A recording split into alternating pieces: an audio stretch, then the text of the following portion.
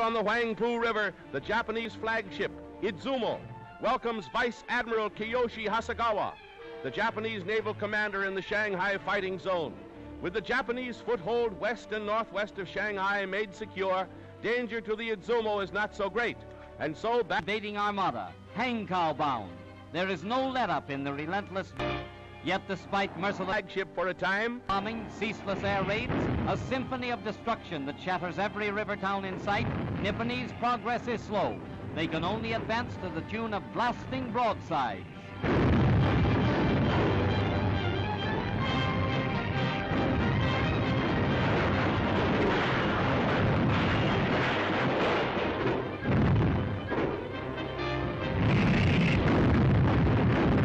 Against China's temporary capital.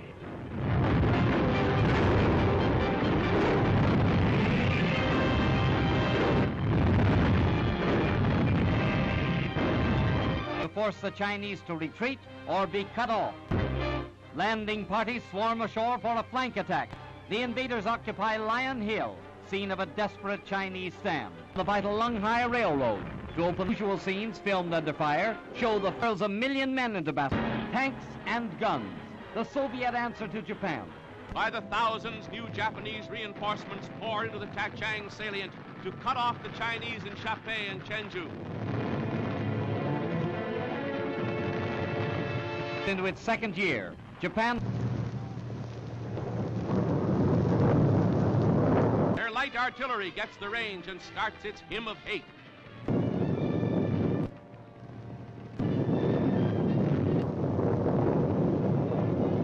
The struggle she has yet to win, from which few return.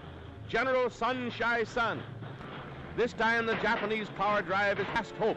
The Chinese troops dig in to sell their lives dearly at bail point or in savage suicide for the moment, but the tension remains and may again loose the fury of war on the far eastern front.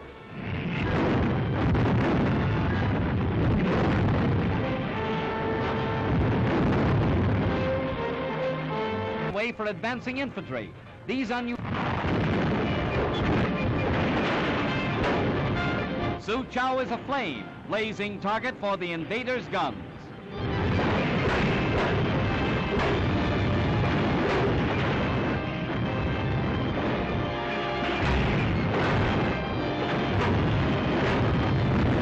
And wide, only ruins and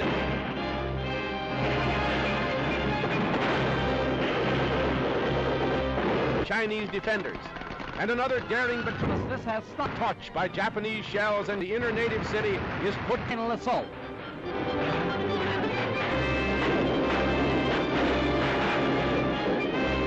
Battering rams irresistible. Japan's steamroller goes ahead. It's a miracle how anybody lived through this.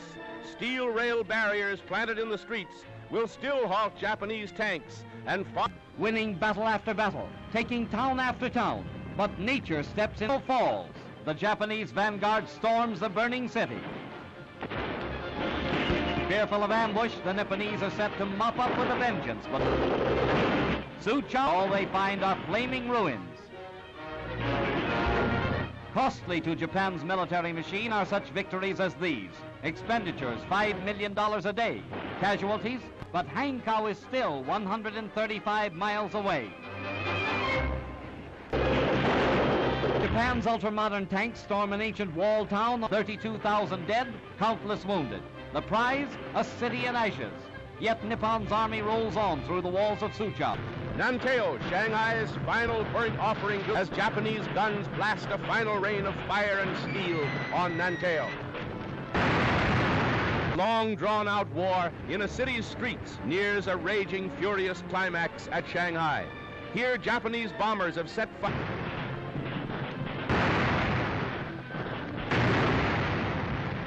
to a great Chinese flour mill, right opposite the defense lines held by the United States Marines.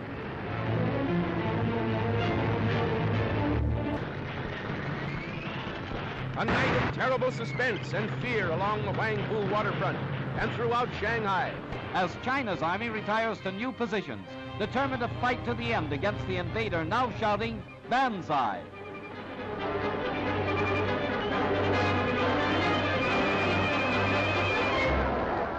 flows westward.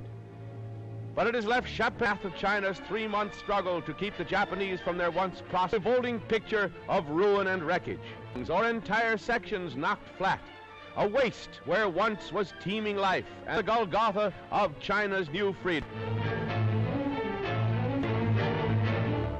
The Japanese army, despite strong protests by foreign representatives, stages a victory parade. The entire Japanese population, from Hangzhou and other sections, waves a wild welcome to the troops who drove the Chinese forces from Shanghai. But the Nipponese army isn't forgetting that bomb on Chinese along the route.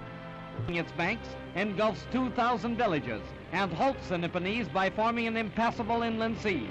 China's sorrow becomes Japan's sorrow as the river pours through broken dikes, sparing neither friend nor foe. Both sides stop fighting for the moment to battle the menace of this common enemy.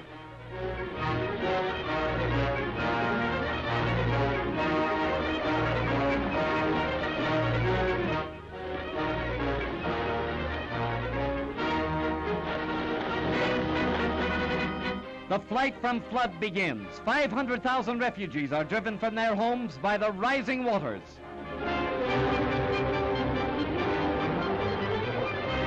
Heartrending is the rescue of a lone survivor whose family has been swept away by the swirling current.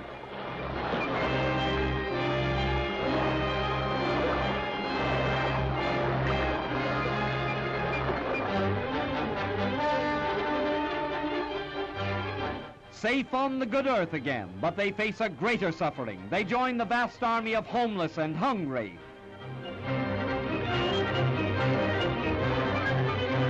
Famine stalks in the wake of flood, the age-old tragedy of ancient China. Here is a picture of human despair, the exodus of those fleeing a land ravaged by war and nature.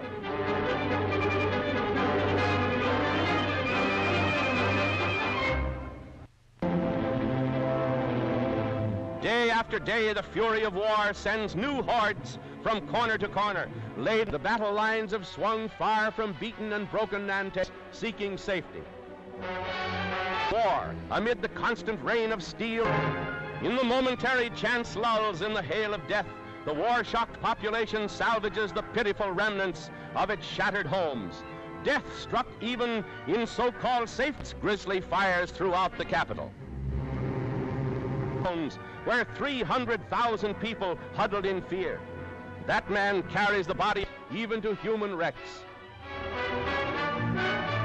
As their dwellings and possessions go up in smoke behind them, an amazing scene of the misery that modern war brings to mankind. But the battle against starvation is just beginning.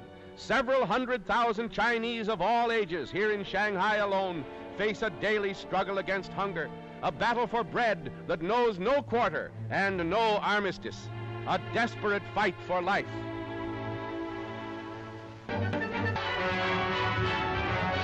Storm the French concession by the thousand. Feeding this vast army of misery is a task that staggers Shanghai. Too young to know of war, but not too young to suffer. Saved from starvation now by the kind ministrations of the Jesuit seminary in Nankai, Shanghai's ancient Chinese quarter. Food for the mouths in China.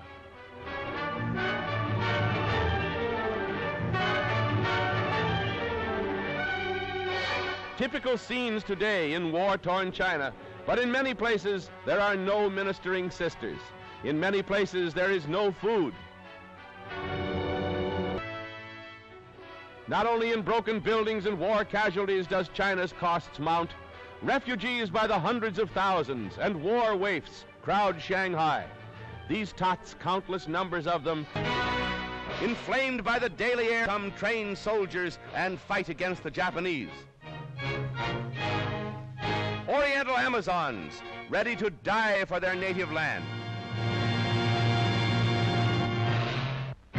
Raid killings in their stricken land, these Chinese girls are learning to operate machine guns in the hope that they too can be. An impressive sidelight of this undeclared war in the Orient is the formation of Amazon regiments of young Chinese girls.